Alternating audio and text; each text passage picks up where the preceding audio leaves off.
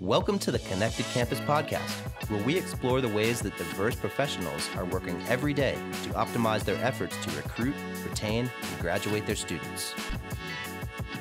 Conversation today, I'm very excited to have somebody that I've known of for a long time and had various encounters on podcasts and conferences and different events and everything, and very happy to kind of share her expertise and her experience and her wisdom out with the audience here for the Connected Campus podcast. So I'll let you do a quick intro of yourself, Josie, of your professional background, how you got to be where you are today, and then we'll get into our conversation centering on digital communities for students in higher education. Well, thanks for the invitation. This is one of my favorite topics to dig into.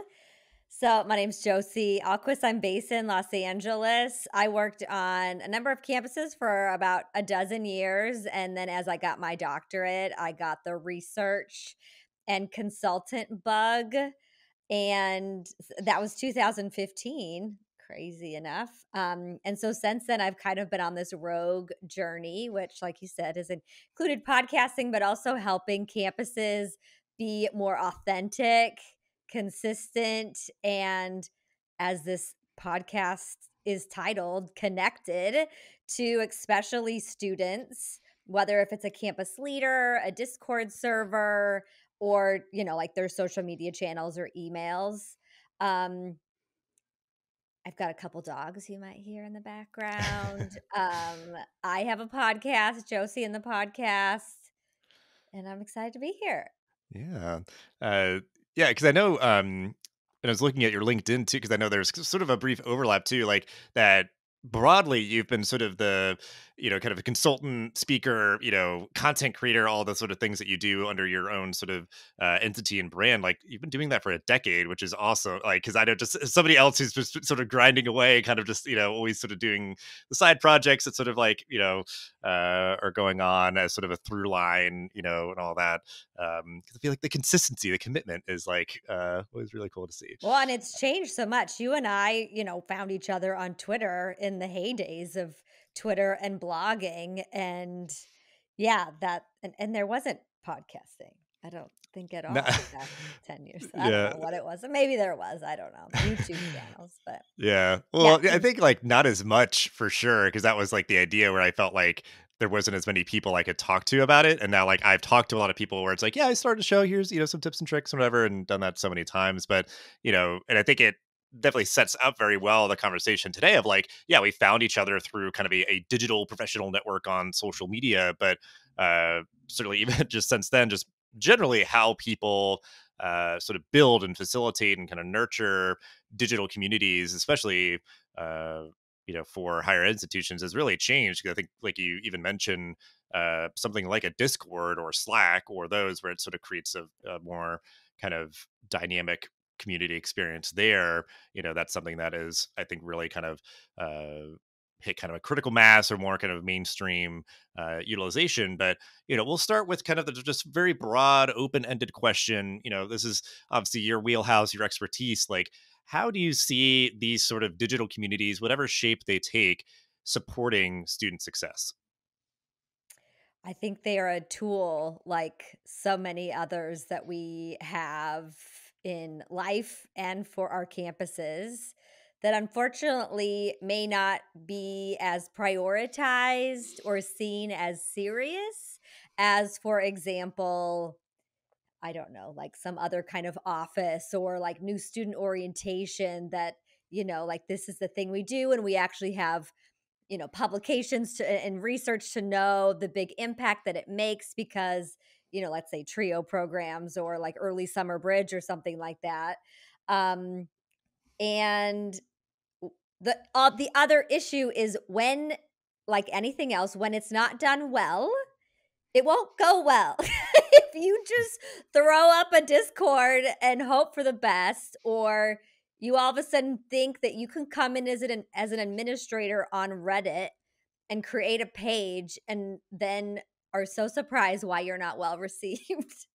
And social media too, that there are cultural understandings of these tools to navigate and especially to know who you want to connect with and build community for there's a lot of entities in higher ed that we can create those and know best practices as professionals, but I find the most engaging, successful digital communities include the community members as core creators and builders. So, again, many times that's students, but maybe it's a parents group, alumni, something for staff themselves.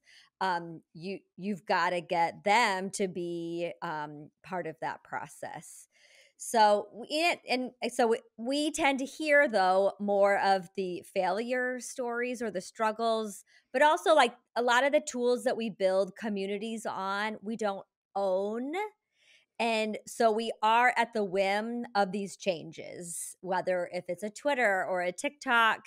And so you do got to know kind of what difficulties and lack, you won't have as much control as you might have if it's, something in person on your campus. You can control every single little thing. And that can be hard for higher ed people. Yeah. Well, because I think like what you're saying too, where like there's like an earnest intent, like we want to try to build community. So like we're gonna maybe kind of make the first move here. And I think that's like the right start is like that you can kind of set it up, create the space for them and with them, like you said, like that they're sort of a part of that development process of what platform you're using and how you're sort of kind of orchestrating it, whatever. But then you do want to try to like have that catalyst and let them go with it so that it is like they feel kind of empowered and some ownership and those sort of things, because I think like the idea of sort of like with these platforms, it is sometimes different where, yeah, maybe if you're doing something in person where you have that ownership and kind of full control over uh, all the aspects and details of it, you're sort of like, you know, confined to what that platform is, and you might just be like spinning your wheels, and you'll do that where it's like, well, we have these things, we just keep trying or whatever. It's like, well, yeah, you're just like stuck in the mud and just you keep spinning your wheels, you're going nowhere. And that's where the sort of like, the punchline comes from. We're just being like, oh, look at them, they're not, using TikTok right or whatever. So you have to like, you know, create the account and kind of have some like, ownership on it, but then be like, yeah, you probably should have like your students like, supported in creating the content. Like they, get them the tripods and the, whatever equipment and stuff. Like you're sort of facilitating and sort of, scaffolding these sort of digital communities to get up. Cause I think, I don't know, like if there's just certain examples that you can think of like, when these are done well, you know, it is something that has like I think so many positive impacts just like in and of itself, like in and of that digital community and just sort of like the value that people are getting out of it. But I think it can have sort of far reaching kind of positive impacts as well. So I don't know, like what kind of comes top of mind when you see this stuff done well, like sort of what's the outcome?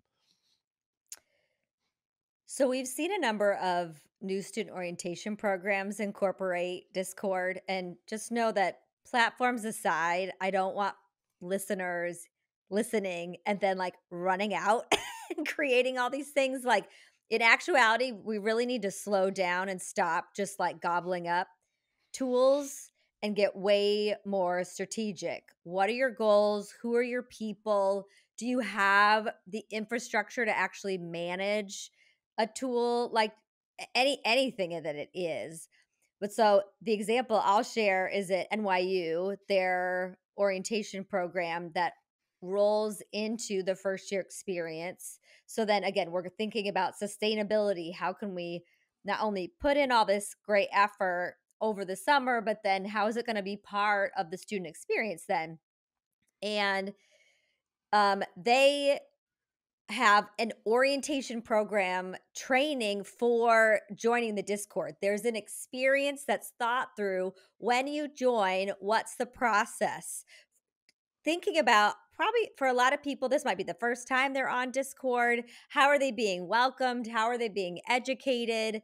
There's, like a whole slide deck that they get that walks them through very visually. And again, they've got students, just like you would assign students to be at a table or give a talk, that are assigned in those spaces in different communities to engage and moderate. And there's also guidelines. We have lots of like community standards. We might need some of those in digital spaces too. because things happen, no matter if it's in person or online. And again, those are communicated clearly up front. And you also aren't making it all about, you know, just NYU. Like, I want to see a thread about everybody's like childhood pics or your puppies that you miss. Like, it's just, Mm-hmm. we're trying to find the human experience in addition to, okay, the reason why you're on this Discord is you're a first year student at this university. But what are the other elements that we can integrate? Like, of course, there's going to be lots to talk about, like living on campus or where your class is going to be. But I find the most active channels and or content that gets posted no matter what platform it is goes beyond the institutional type of messages. We sprinkle those in because we need to. We need information out there, and to make sure that, especially for first year students, they know and they understand. But that's why my whole approach to social strategy is around community building, because unfortunately, a lot of accounts, like student affairs, listen up. We have bulletin boards in our buildings.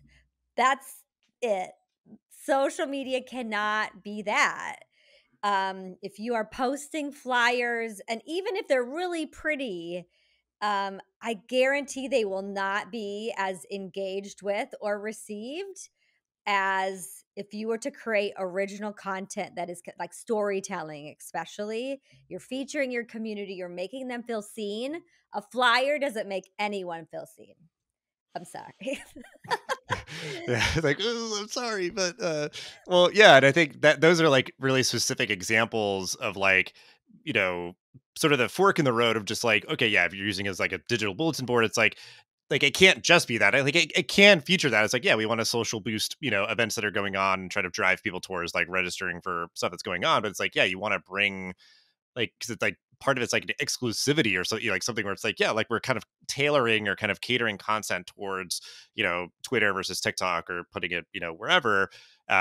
So like that being like a really thoughtful thing, because like you said, like the outcome there is students feeling seen, they're kind of hearing and seeing new perspectives and all that. And then like with like a Discord example, which is something that I love as sort of the kind of primary vehicle for sort of continuous dynamic community building in the digital space. But like what I was thinking of is that like, okay, NYU obviously like set up that space, put all the students in there and probably, set up the kind of baseline channels, and they're at least kind of probably doing a lot more of the like transactional stuff of, yeah, like where your classes, here's the sort of the how to's. But then like you'd want to make sure that you're not restricting people from like, yeah, creating their own channel for, yeah, pictures of their pets or something. It's like, no, like create whatever channels you want for your friends, or, do a group message on there or whatever. Because I think if you're trying to be like, assuming, okay, these are the things that people are going to want to like get to know each other about, you can maybe do a little bit of that. But like you want to sort of have that kind of like uh freedom for these students to start to kind of like build their affinities together and all that, like not being super restrictive and kind of having them Or just at be least sort of having a limited. mechanism for them to reach out to say, hey, how about a gamer channel? Or, I don't know, maybe, well, I doubt if college kids are into Peloton, but I would want a Peloton channel. Yeah, maybe I'm a like a weirdo. workout channel or something. Yeah. Yeah, wellness and fitness. And but what I would see on the reverse, so I was the co-chair for the NASPA virtual experience in 2022. We built a Discord for the conference. They're doing another one this year, and we almost went overboard. Like, we included too many channels, or at least this is the feedback we got, because we were trying to be too much all of a sudden. And I do think it was not only, so, I mean, no surprise, NASPA, like, it's adults that this majority of people joining had never even heard of or had been on Discord before. So it was a shocker, I think, even though I was like, oh my gosh, everything's happening and exciting. And so I noticed, I'm not on the planning committee this year, but I noticed the Discord has less channels. It's even more directive with some menu options. And so I would say that's the other piece is any platform or digital community tool you're using, put in some opportunities for feedback and evaluation. Obviously, a conference already includes elements like that. And so, bring in your toolkit for assessment that you apply for everything else for these digital programs, so you can improve on the fly or what the next iteration is going to be, because that was really important for us to know about too. Yeah. Well, and yeah, and even like, I mean, asking, like, proactively requesting and, opening yourself up to the feedback, but you can even just gauge where, like, oh, well, this is like getting more or less sort of engagement or traction or response and all that. Or like, you might, because you're like, oh, we made all these channels and I was like, oh, people used half of them. Like, there's literally no activity in certain ones. So it's like, Well, yeah, no, you're it was like, interesting. They were all very, very active. oh, yeah. But I think there was this feeling of anxiety and like cuz it was almost like too much happening. It was interesting. Like not all engagement is good engagement for some people. Um and anyway, I would Mm. say also don't discount other tools even though I am a huge fan of Discord. You got to know where your people are and or what your campus will honestly allow. So some campuses haven't been down for Discord. I have seen Microsoft Teams, a channel there, well set up at Rutgers Honors College, do fairly well. Now it may not be as like spicy and dicey as Discord because of you don't get some of the bells and whistles, but students are integrated into that community. It already kind of has that honors college feel. And then like we know there's more quote unquote adults on Facebook. And so if you're thinking about some adult learners or, parents, alumni, donors, know some places they're already hanging out. I would not create a Discord for parents. I That's just me. That would be a big leap. Mm. Um and plus parent communities tend to be the most saucy I'm hearing. So Yeah. Yeah, that's a good point too. Yeah, because I honestly, like, I wanted to ask about advice, and I'll give like any, like, another sort of opportunity for like last sort of, your go to advice and everything. But this is what's great, I think, because it's understanding how you have to kind of, like, thread the needle. Like, it is sort of a very kind of intentional, sort of focused kind of perspective that you have of, you know kind of what you're building, why, where you're building it, and how you're sort of, because it's sort of like keeping it sustainable and continuous. Because I can imagine even like, something like you said for like an orientation, uh digital community, is that it still kind of feels like disjointed, like it sort of like loses its sort of appeal or seeming purpose or connection after, like, it's like, well, it's my first semester, like I am oriented, like I'm done, like, and you just sort of like move on. It's like, no, like it should feel sort of like, sort of a seamlessly integrated into like, especially like a first year experience where it's like, no, we're still going to leverage that and use it, through this experience to kind of have that continuity. But I guess I'm curious because I think I'd imagine, platforms like Slack, Teams, Discord, these things that we're mentioning, and certainly TikTok is having its moment right now. That definitely, like, accelerated a lot over the past couple of years with like the pandemic and everything. But like, what have been like the trend lines here that you've seen like over the past few years? Because obviously, like, everybody was forced to like solely be utilizing digital communities to kind of connect and everything. But now I think, with more people being exposed, I'm sure the nature of them, or sort of the ubiquity, or all that, has sort of been reshaped as well. Because like it is the idea that I think in a perfect world, it kind of fits in this sort of hybrid space where it's like you can have this sort of asynchronous, continuous engagement going on in the digital space that can sort of be a catalyst for, yeah, let's all get together to go to the dining hall together, or do some sort of event or something. Like, it's allowing that more uh kind of ongoing community building to be happening, that can sort of supplement and augment and kind of serve even like a residence hall community. It's like, yeah, we're all living in the same floor, but we get to have this sort of place where you can send gifts to each other and do whatever, or share resources and all that kind of stuff. So what are the things that you're noticing as kind of trend lines as we're coming out of the pandemic? well, goodness. I mean, it was all quite trial by fire. And what I think last year was, as we were entering back into, like more in person, is we were trying to do our best to do both. to continue online and in person, in basically hybrid modalities, but that is twice as much work. And I do think in some circumstances it is worth it. We're talking about orientation a lot, but for someone to be able to still experience orientation for maybe financial reasons, not being able to get to campus, to be able to experience that in a remote possibility, I think is honestly kind of critical that we be able to provide that. That's just like neither here nor there. But I do think there's some traditions and ways of thought of things that have to be in person that really could be a better fit fully 100% online.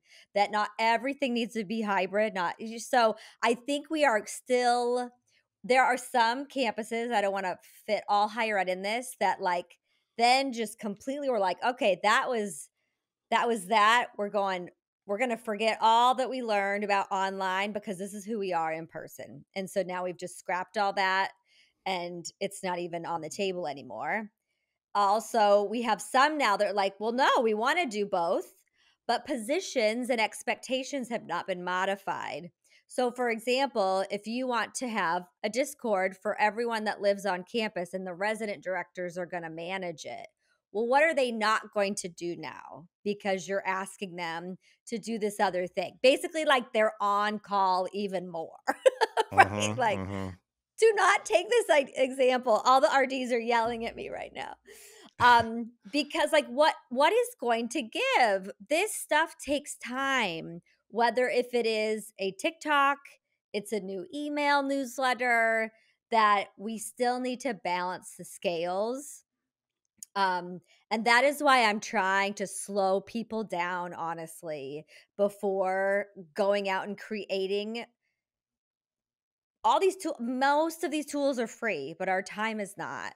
And so I think that's the trend right now is we are trying to balance the scales. And honestly, I'm closing a lot more accounts down now that I'm getting campuses and divisions of opening them to, again, like, let's really get focused because yeah, I don't see more time on the horizon that we need to strategize around that. Yeah.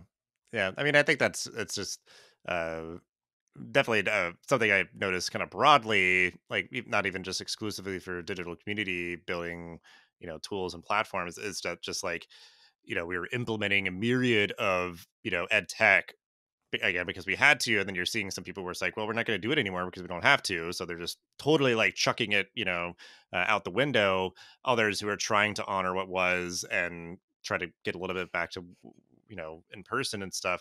And like you said, it's like, I love that model, but it is like the acknowledgement of like it takes twice as much work if you're going to do both like well versus like doing, kind of a half job on each of, you know uh Right. because I'm thinking of Yeah. it with like conferences too, where like there's ones where I've seen like really impressive, concurrent digital experiences and all this kind of stuff, and they're just like we hope to keep being able to do that. Like they're not making like commitments of like we're gonna do this more and more each year. It's like if we can, I mean, because it's a lot of work. We're recently running like two concurrent, events and stuff. So it's like, that's a I think a sobering but necessary sort of like, uh sort of acknowledgement. And then yeah, just like I think that sort of big point too of like really trying to grapple with, you know what is going to be best suited for in person versus online, and then like yeah, what platforms are we going to keep or get rid of, and those sort of things. So it's definitely like a lot of, hard decisions and sort of that assessment, that analysis, and getting that feedback and everything, just to really track with like, this is where our students are, what they like to use, what feels right for us and our, our culture, our brand, and our people, and those sort of things. So I think that's definitely, yeah, like a big trend line must have just like, oh yeah, TikTok's great. That's the trend. It's like, yeah, I mean, yeah, it's like it's a cool new platform. People like to use it, but it's like still just within the bounds of like we've got to just really kind of analyze like, yeah, if we're doing this, like what else are we gonna get rid of? Like we gotta, definitely Well, balance the and going scales is a back good to the one. time and trying to do double work, I'm sure you've gone to a conference, or I have, where I was an online participant and then there was an in-person thing too. And I felt like a stepchild. Like it was just, I wasn't feeling seen. It was, and so can you do both well? Or, or maybe there's less sessions that are virtual. And again, that cost is going to be equated to that. Because, stuff takes work. And so we need to put infrastructure behind it, time, people, the technology. Yeah. Yeah, I mean, the thoughtfulness of our, the resources, all the above, time, people, dollars, and everything. Because you want to try to streamline everything, get it all integrated together, and um, you know, I mean, you've shared an immense amount of incredible advice already so far. But if there's other just little kind of like offshoot, like kind of tips or tricks or sort of things that you can think of in this area of digital community building, because I think you know it is simple in theory. Like you want to sort of organize sort of groups and clubs and events and like all these sort of things like in spaces. And there's a lot of different tools and approaches to doing that. But um, yeah, just other things for people to be thinking about when they're thinking about how they're going to be approaching digital community building for their students. It can happen anywhere that you could build a community through an email newsletter. That there are pros and cons of creating spaces that are more contained. For example, a Slack that someone literally can only join if they have this link versus something that's more open, like how you have an Instagram account. Um, Again, it kind of all goes down to intention and strategy and who you want to connect with. I would say with community building, the big goal is engagement. It's two-way. So again, we have to kind of take off our information and like always asking people to do stuff hat and get into the work of engagement like we do so much on campus. But within digital contexts, it also asks us to maybe behave in ways, I mean, almost know like how we do icebreakers, right? People can like poke fun at student affairs about this, but like we're really good at them, okay? We know how to get people together and make these connections. We have to learn those skill sets for social because it is actually quite hard.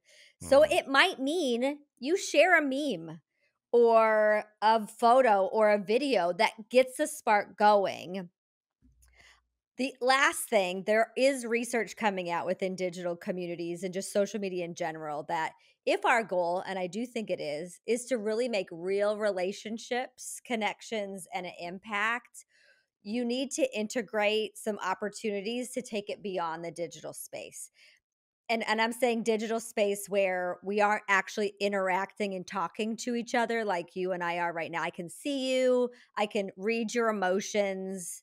So even if that is on Zoom, I mean, some of these tools you can actually turn your screens on and jump in right then. But I think for campuses that are already leveraging in person stuff, integrate your digital community with in person engagements, make it an integrated strategy. So then they can both, in the end, as we all want to engage students, see them successful. Again, as I kind of started, digital communities can be part of that toolkit and not just another thing that you're going to just kind of try and see how it goes. Yeah. Yeah. I mean, that's definitely a huge thing because I think like prior or like like early days it would feel maybe like yeah, just sort of this like offshoot island, or you're doing certain things that are just like for online students so that they have like a environment to interact in and everything. But yeah, like sort of the the intentionality, the integration, and I think like another thing just to like try to bold and underline, because I really don't want it to be kind of like overlooked by anybody listening, is like what you were saying of like noise for its own sake is not good either. Like, because that's the idea of like an icebreaker, as lampooned as they might be, at its core is an intentional sort of like introductory and engagement thing to try to like get people to know each other, to like find like, oh, we both like the same thing, or we have some shared experience, or some other affinity. And like you said, like that's the thing that's going to sustain that. Would be like, oh, we both like basketball. Like, you go into the game on Saturday. Like, like that's just kind of like how you kind of naturally flow from those things. And you want to Totally. try to like, get people to navigate that, because otherwise it is like, yeah, you cram a bunch of people into a room, they'll probably start chattering and it'll be like noisy, be like, wow, look at this. This is great. But it's like, who knows? They could be talking about just like the weather or something. I don't know. Like, it's like not like they'll just all make small talk and then be like, Yep. see you never, I guess. Like, bye. Like, I don't even know like who you are. Like, Never. Yeah. so like that, like you want it to kind of be like, that right level of like structure is always sort of my perspective. Like, lightly structured networking is kind of the magic ratio that you're always trying to strive for, where you're not like, dictating what people talk about, but you're kind of like you said, kind of giving that like initial kind of inspiration, or, that something to kind of break the ice and get them towards finding something that can kind of deepen and, allow for them to make, some sort of ongoing connection that can be kind of flowing, in person and out, where it's like, yeah, we're like, chatting, texting, all this, and then we're going to meet up and, all that kind of stuff. So, Yeah, and well, I think that goes yeah, back to early days of Twitter when like essay chat was super active. Like again, it was semi-structured.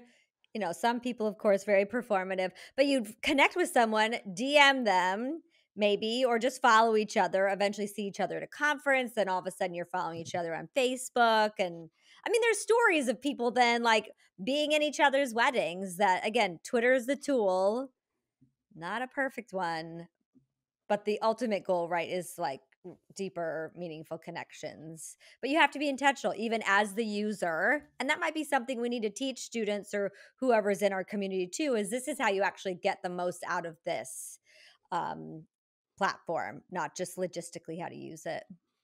yeah. And that's like the the emotional gooey core of all this too, is that like, yeah, you want people to feel such a level of like connection, belonging, acceptance, safety, respect, and all that, to where it's like, yeah, like this, like, exists beyond the bounds of like, yeah, we just went to the same school once we graduated. It's like, then it sort of fizzles out. It's like, no, like we really like, you made some level of, deeper connection. So it's like that throughout your time at the institution, you feel, that it is a supportive place, and, place where, uh, it's just like, it's fun, it's enjoyable, it's again, like it's a safe place, like it's a place where you can feel accepted for who you are and have that belonging. And then, you would hope that some of those kind of threads are strong enough to kind of exist as you graduate and go on to the rest of your life and everything. So, um, we covered a lot of ground. I love all of it. It is good stuff to kind of have this jam session about, or just kind of talking through advice and strategy, and sort of, why all this is important and all of that. But we will end with our question that we're asking everybody. I'm very curious for your answer. What does a connected campus look and or feel like to you? Well, maybe I take what saying you just said is ooey gooey. No, that was a fun descriptor. A connected campus, I think, as we think about integration, whether if it's online or on campus. But I think we also need to make connections in all types of elements to really know who are actually our students. Like as we look at demographics or what are actually their needs, and not just like seeing the statistics, but then making those changes. Like we hear the saying, meet students where they are, but, like, are we really meeting them emotionally, physically, like, spirit like, but again, not to just, like, check those boxes off, because I think that is disruptive, honestly, of how a lot of campuses are approaching the work, because it's not how we've always done it. Um, so I think a connected campus is kind of coming to terms and starting to make moves on that. Yeah, I mean, I think it really encapsulates a lot of like what we talked about, is like the sort of the seamless integrated, like it's the campus is connected. So there's like, ideally, yeah, that like kind of concurrent, ongoing kind of digital community that exists like the whole time you're a student. And then certainly, yeah, I mean, there's a lot of opportunities for, faculty and staff to kind of have their own sort of spaces, so that they can, talk shop and support each other. Like you'd want that for every kind of stakeholder um, in the university community, be it alumni or Oh, parents and all these absolutely. sort of Yeah, things. And we didn't yeah, talk a lot about staff need community too. new faculty, international, anything. Like there are so many pockets of your community that you could have micro communities for. A group me for a dozen new faculty, I think would be so fascinating to be part of because Hmm. they're, like figuring, or like everyone going through tenure together. I don't know if I'd ever Yeah. be on that one, but Well, no, yeah, well, because I think it's like, uh, yeah, there's like shared experience, like an right, orientation or whatever. It's like exactly. Shared whatever that, experiences. yeah, Right. like whatever that is, it can also be something that even when that experience is over, you have that as sort of a tie that binds because it's like, yeah, we went through that arduous alternative spring break out in, Yep. who knows Totally. where.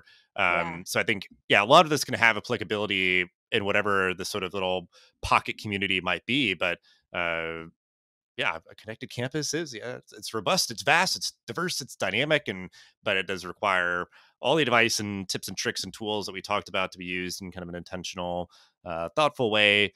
And yeah, I mean, the outcome again is that ooey gooey center, that emotional belonging. Love So, it. so yeah, I mean, I appreciate you so much for hanging out. We'll have ways to connect with you and all the awesome work that you do in the show notes for this episode. But yeah, just thank you so much for hanging out and sharing all your perspectives. Thanks for having me. Thanks for listening to The Connected Campus. Please leave a 5-star review for the show and share it so others can discover us. Make sure to also subscribe so you never miss an episode. Thanks again for joining us, and we'll see you in the next episode of The Connected Campus.